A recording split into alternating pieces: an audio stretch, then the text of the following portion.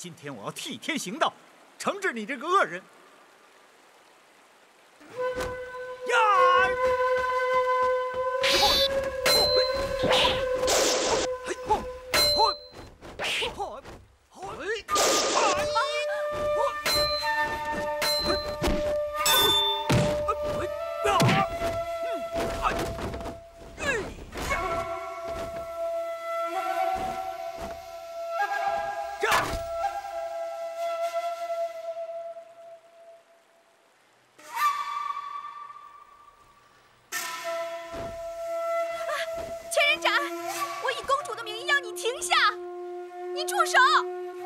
恢复了公主的名分，我再听你的吧。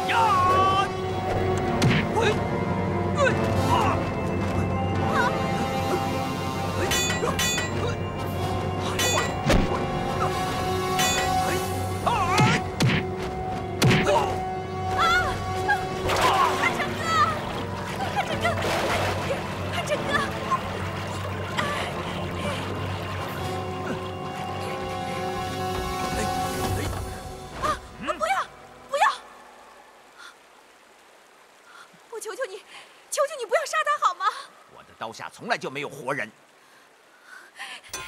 那你要是杀他，就先杀了我。我必须活着把你带回去，交给尉迟公子。我可以跟你一起走，不过你必须放了他。还有，你要是敢杀了他，我是绝对不会跟你活着回去的。没见过这么痴情的女人，你必须保证安安顺顺的和我去见尉迟公子。 可以。好，我放他一条活命。那你离他远点儿，韩晨哥，对不起，都是我害了你。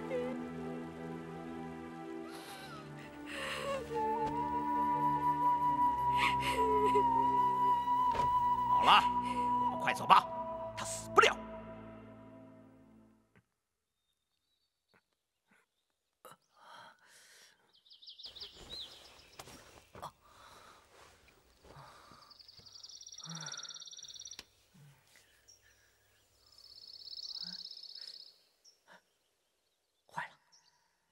这这里也进来坏人了，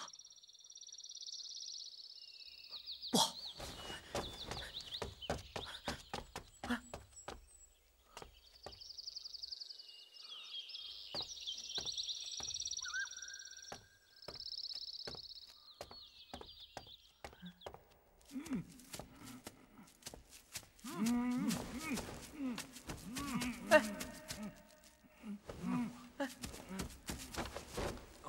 怎么了？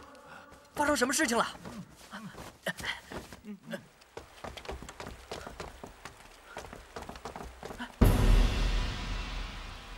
四师兄，四师兄，哎，四师兄，哎，四师兄，四师兄，快，师傅，快救救我四师兄吧！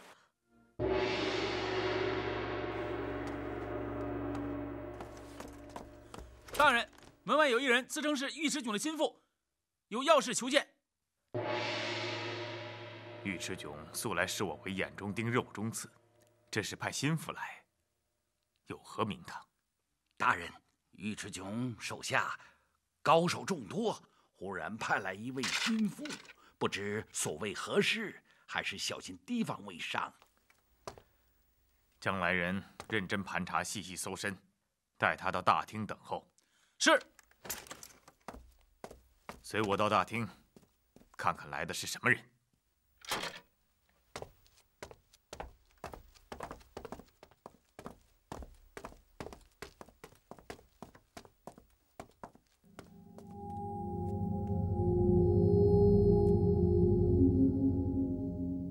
请问，阁下是？尉迟佑。杨师伯，一向可好啊？是哪阵香风把尉迟公子吹到毕府啊？哼，是有人赶来要行刺杨师伯，小侄特来为杨师伯护驾。哦，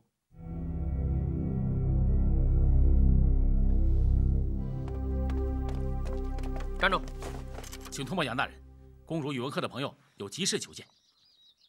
杨大人正在府中恭候，请进府。二师兄，杨大人怎么知道我们会来？进去见了杨大人就知道了。好。站住！杨大人吩咐过，除会师之外，其他人不得进府，否则格杀勿论。啊？为什么？杨大人跟我们有仇啊？我们可是老朋友。杨大人让我进去，必有原因。你们在这等着吧，我见了杨大人，自然就明白了。这里会不会有什么鬼把戏呀？二师兄，你要小心啊！你放心吧，走吧，前面带路。请。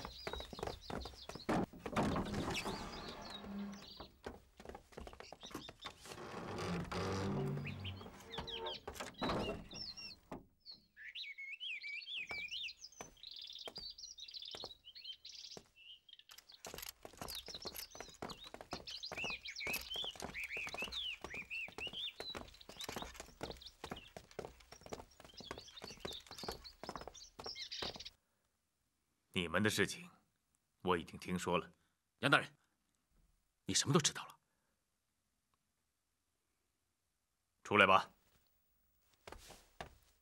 啊，公主呢？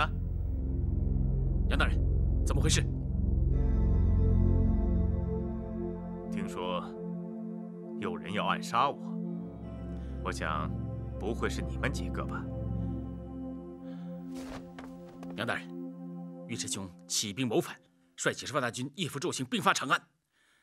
太子突围时不幸受伤，又被尉迟迥捉回了，到现在生死